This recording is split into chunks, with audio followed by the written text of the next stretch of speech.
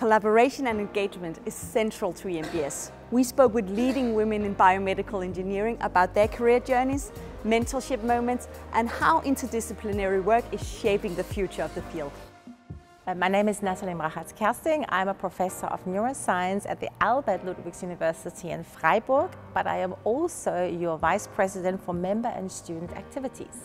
My name is Romana Schierhagel and I'm working at the University Medical Center in Groningen, and I'm also a founder of the startup company QTsense. My area of research is in quantum sensing for biological and medical applications. My name is Anaita Kiani. I work for Johnson & Johnson. I'm director of data science and digital health in the innovative medicine. I work on neurodegeneration disease, primarily Alzheimer's and Parkinson, and also I'm chair of Women in Biomedical Engineering for IEEE EMBS. My name is Michela Chiappalone. I am associate professor of bioengineering at the University of Genoa in Italy, and I'm also vice president-elect for technical activities of IEEE EMBS.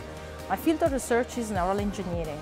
In my career, I have had several really amazing mentors, and one of them is actually our ambassador for IEEE EMBS, and that is Professor Metin Akai from Houston.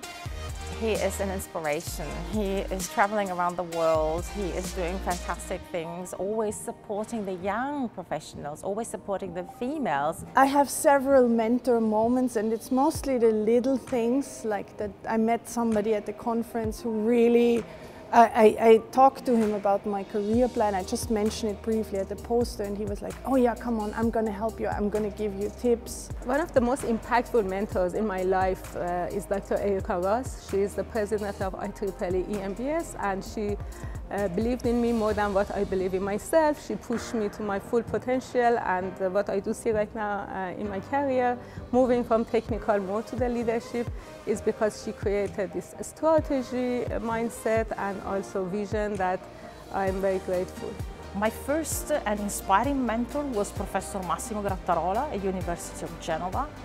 He was fantastic because he made me understand how to get acquainted with experimental activities together with the engineering and technological background that is provided by an engineering path. In a space like EMBC, where we have, and this year, many people from all the different regions of the world coming together, is that you can exchange information about what is it like to be a biomedical engineer in your country, what obstacles are you facing, could we maybe, by collaborating, overcome some of those obstacles? Collaboration is always key, and you can only do so much by yourself, and if you bring in other people that can fill the gaps where you don't have the expertise, you can never know everything. So it's great to collaborate with people, and this conference gives a great opportunity to meet those people and make friends. I think cross collaboration is global, so it doesn't have any boundaries. I do see 3,000 people in EMBC from all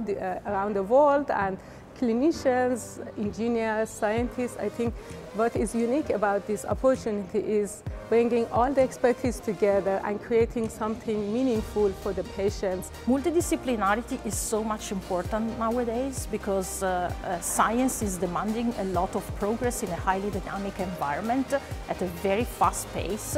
So we do need to have collaborators at different multidisciplinary levels.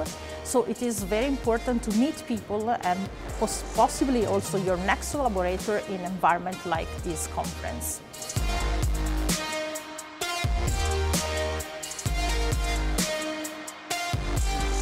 Thanks for watching, but now an important disclaimer. The content of this video is not intended to be a substitute for professional medical advice, diagnosis, or treatment. Viewers should not disregard or delay in obtaining medical advice for any medical condition they may have and should seek the assistance of their healthcare professionals for any such conditions.